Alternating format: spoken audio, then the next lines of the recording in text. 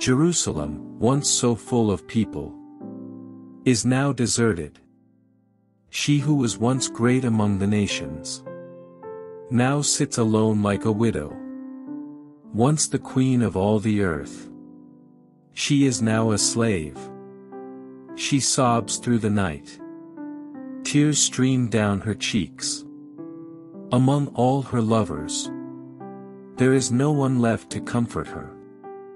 All her friends have betrayed her and become her enemies.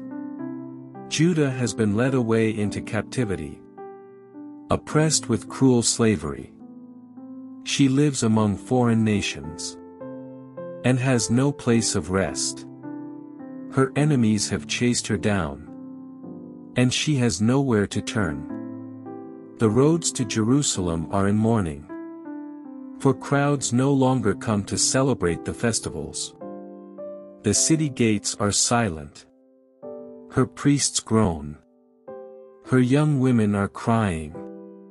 How bitter is her fate! Her oppressors have become her masters, and her enemies prosper. For the Lord has punished Jerusalem for her many sins. Her children have been captured and taken away to distant lands. All the majesty of beautiful Jerusalem has been stripped away. Her princes are like starving deer, searching for pasture. They are too weak to run from the pursuing enemy. In the midst of her sadness and wandering, Jerusalem remembers her ancient splendor. But now she has fallen to her enemy, and there is no one to help her. Her enemy struck her down and laughed as she fell. Jerusalem has sinned greatly, so she has been tossed away like a filthy rag. All who once honored her now despise her, for they have seen her stripped naked and humiliated. All she can do is groan and hide her face. She defiled herself with immorality and gave no thought to her future. Now she lies in the gutter, with no one to lift her out. Lord, see my misery, she cries. The enemy has triumphed. The enemy has plundered her completely, taking every precious thing she owns. She has seen foreigners violate her sacred temple, the place the Lord had forbidden them to enter. Her people groan as they search for bread. They have sold their treasures for food to stay alive. O Lord, look, she mourns. And see how I am despised. Does it mean nothing to you, all you who pass by? Look around and see if there is any suffering like mine, which the Lord brought on me. When he erupted in fierce anger, he has sent fire from heaven that burns in my bones. He has placed a trap in my path and turned me back. He has left me devastated, racked with sickness all day long. He wove my sins into ropes, to hitch me to a yoke of captivity. The Lord sapped my strength and turned me over to my enemies. I am helpless in their hands. The Lord has treated my mighty men with contempt. At his command a great army has come to crush my young warriors. The Lord has trampled his beloved city, like grapes are trampled in a winepress. For all these things I weep. Tears flow down my cheeks. No one is here to comfort me. Any who might encourage me are far away. My children have no future, for the enemy has conquered us. Jerusalem reaches out for help, but no one comforts her. Regarding his people Israel, the Lord has said, let their neighbors be their enemies. Let them be thrown away like a filthy rag. The Lord is right, Jerusalem says, for I rebelled against him. Listen, people everywhere, look upon my anguish and despair. For my sons and daughters have been taken captive to distant lands. I begged my allies for help, but they betrayed me. My priests and leaders starved to death in the city, even as they searched for food to save their lives. Lord, see my anguish. My heart is broken, and my soul despairs. For I have rebelled against you. In the streets the sword kills, and at home there is only death. Others heard my groans, but no one turned to comfort me. When my enemies heard about my troubles, they were happy to see what you had done. Oh, bring the day you promised, when they will suffer as I have suffered. Look at all their evil deeds, Lord. Punish them, as you have punished me, for all my sins. My groans are many, and I am sick at heart. The Lord in his anger has cast a dark shadow over beautiful Jerusalem. The fairest of Israel's cities lies in the dust, thrown down from the heights of heaven. In his day of great anger, the Lord has shown no mercy even to his temple. Without mercy the Lord has destroyed every home in Israel. In his anger he has broken down the fortress walls of beautiful Jerusalem. He has brought them to the ground, dishonoring the kingdom and its rulers. All the strength of Israel vanishes beneath his fierce anger.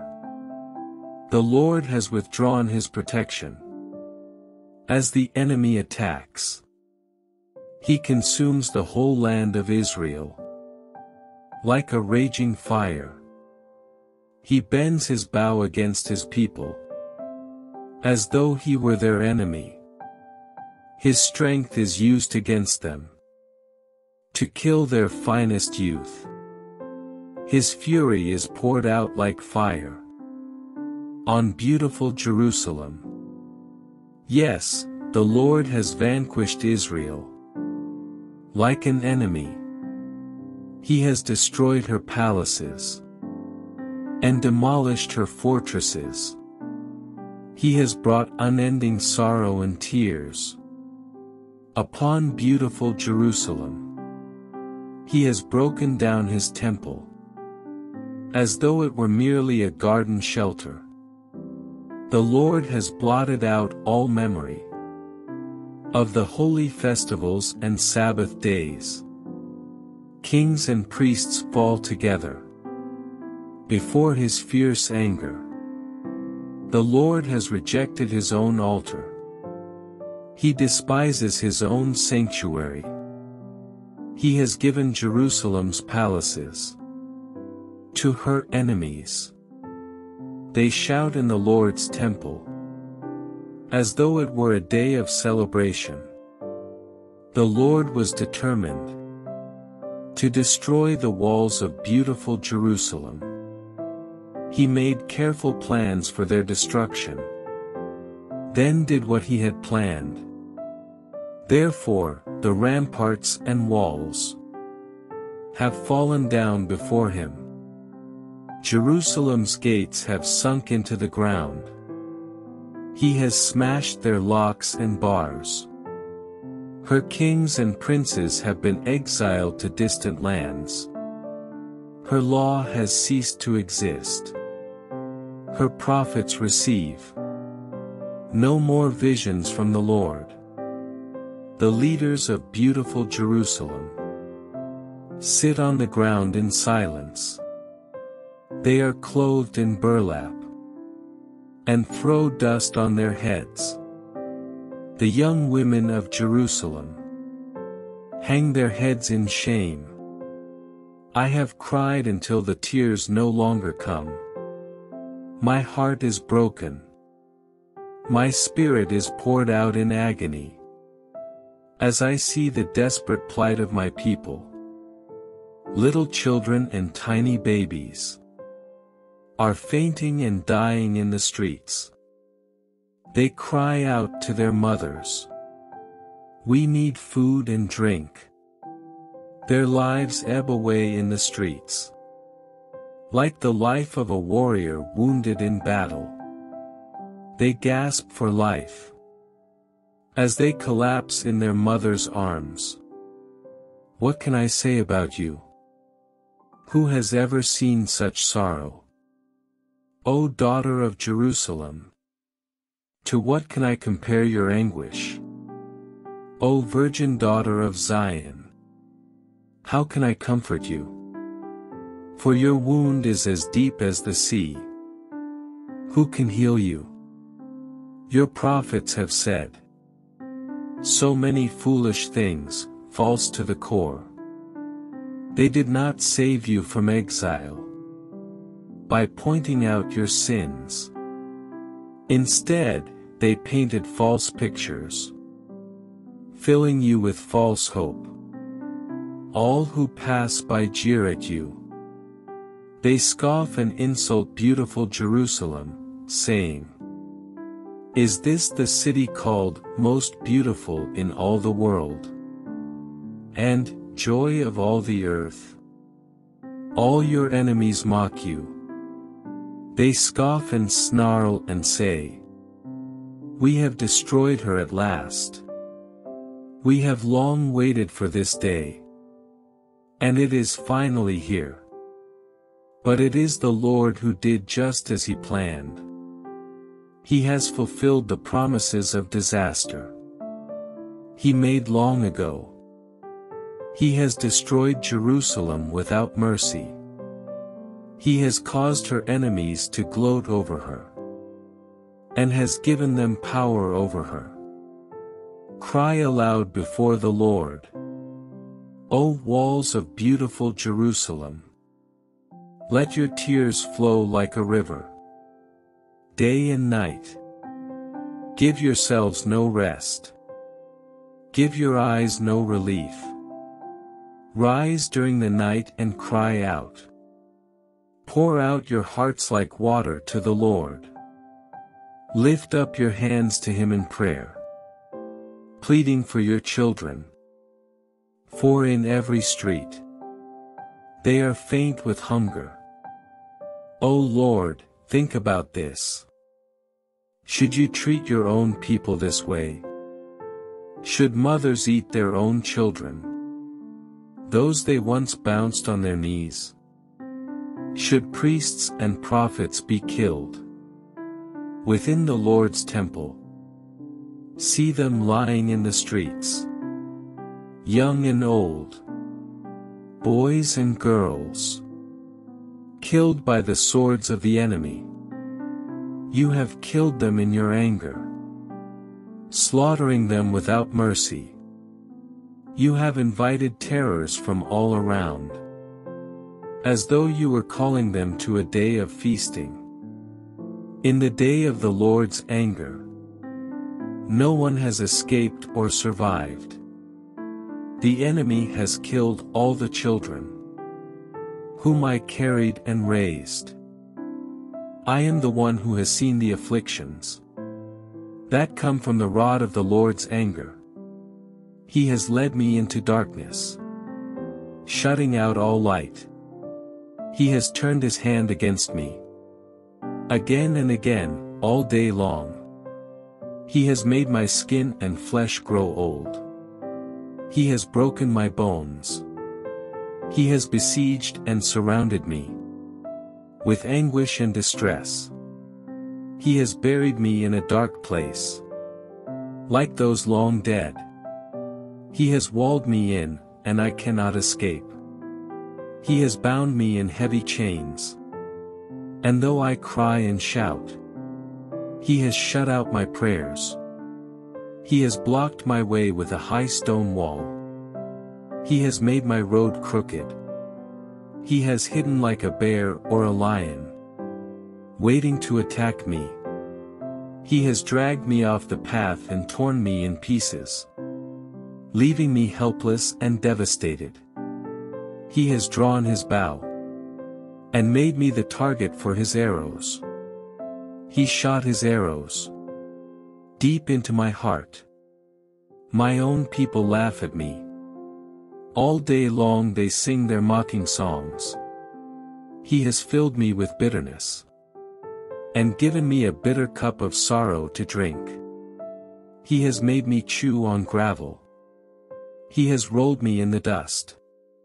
Peace has been stripped away, and I have forgotten what prosperity is. I cry out, my splendor is gone. Everything I had hoped for from the Lord is lost. The thought of my suffering and homelessness is bitter beyond words. I will never forget this awful time, as I grieve over my loss. Yet I still dare to hope. When I remember this, the faithful love of the Lord never ends. His mercies never cease. Great is his faithfulness. His mercies begin afresh each morning. I say to myself, the Lord is my inheritance. Therefore, I will hope in him. The Lord is good to those who depend on him, to those who search for him. So it is good to wait quietly for salvation from the Lord. And it is good for people to submit at an early age to the yoke of his discipline. Let them sit alone in silence beneath the Lord's demands. Let them lie face down in the dust, for there may be hope at last. Let them turn the other cheek to those who strike them, and accept the insults of their enemies. For no one is abandoned by the Lord forever. Though he brings grief, he also shows compassion, because of the greatness of his unfailing love. For he does not enjoy hurting people, or causing them sorrow. If people crush underfoot all the prisoners of the land, if they deprive others of their rights, in defiance of the Most High, if they twist justice in the courts, doesn't the Lord see all these things? Who can command things to happen without the Lord's permission? Does not the Most High send both calamity and good? Then why should we, mere humans, complain when we are punished for our sins? Instead, let us test and examine our ways. Let us turn back to the Lord. Let us lift our hearts and hands to God in heaven and say, we have sinned and rebelled, and you have not forgiven us. You have engulfed us with your anger, chased us down, and slaughtered us without mercy. You have hidden yourself in a cloud, so our prayers cannot reach you.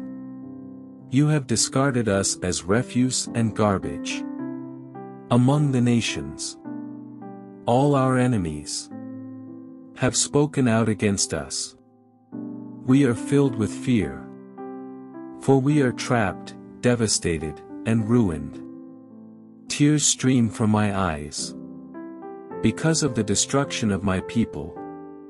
My tears flow endlessly. They will not stop until the Lord looks down from heaven and sees. My heart is breaking over the fate of all the women of Jerusalem.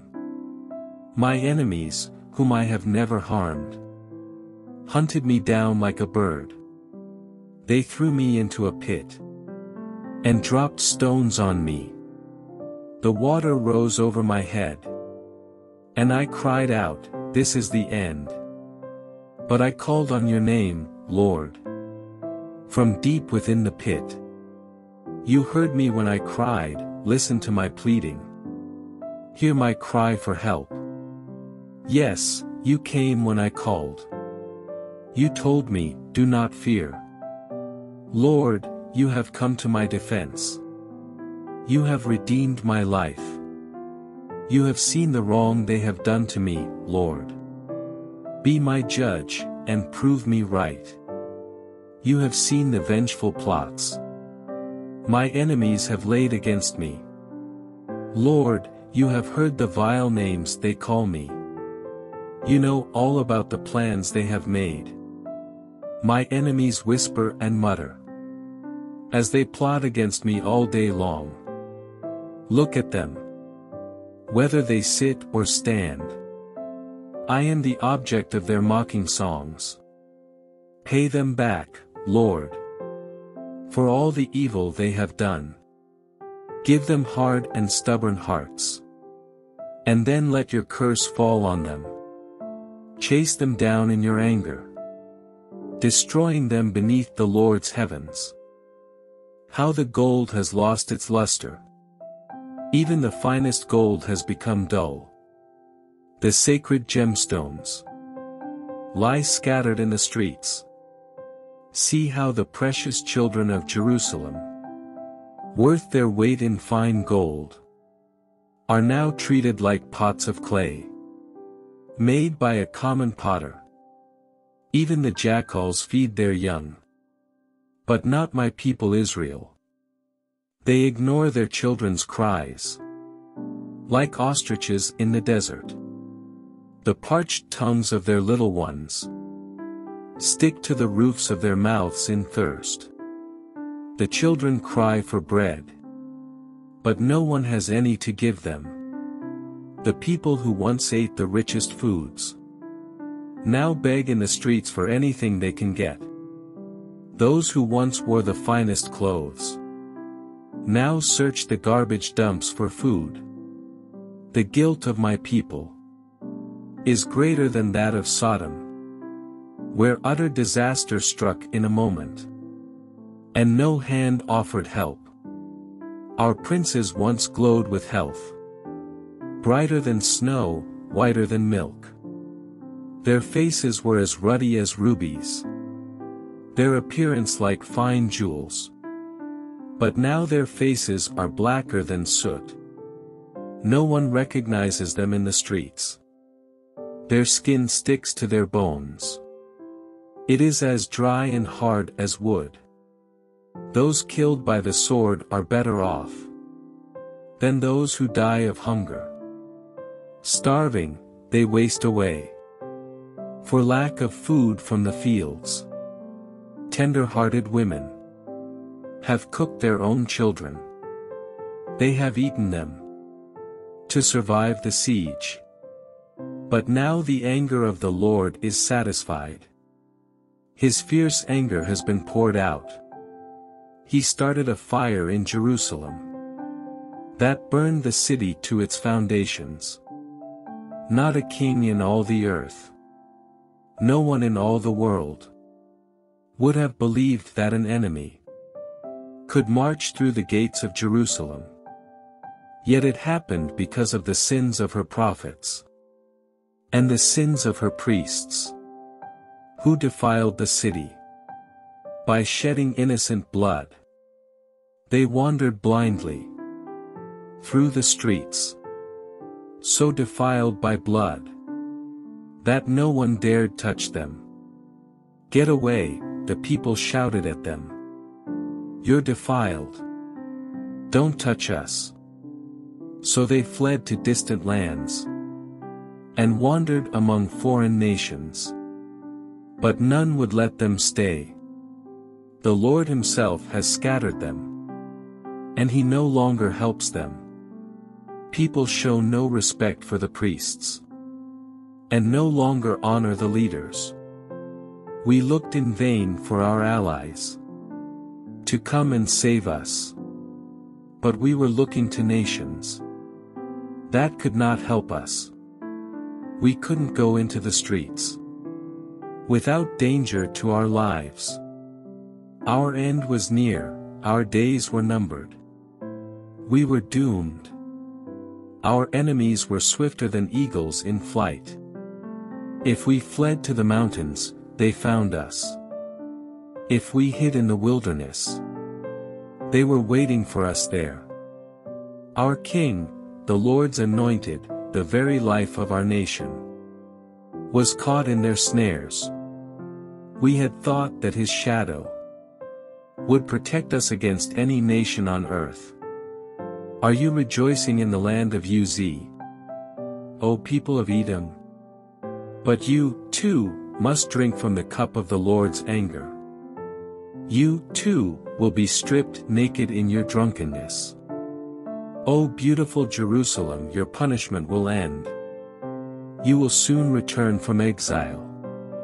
But Edom, your punishment is just beginning. Soon your many sins will be exposed. Lord, remember what has happened to us. See how we have been disgraced. Our inheritance has been turned over to strangers, our homes to foreigners. We are orphaned and fatherless. Our mothers are widowed. We have to pay for water to drink. And even firewood is expensive. Those who pursue us are at our heels. We are exhausted but are given no rest. We submitted to Egypt and Assyria to get enough food to survive. Our ancestors sinned, but they have died. And we are suffering the punishment they deserved. Slaves have now become our masters. There is no one left to rescue us. We hunt for food at the risk of our lives. For violence rules the countryside. The famine has blackened our skin, as though baked in an oven.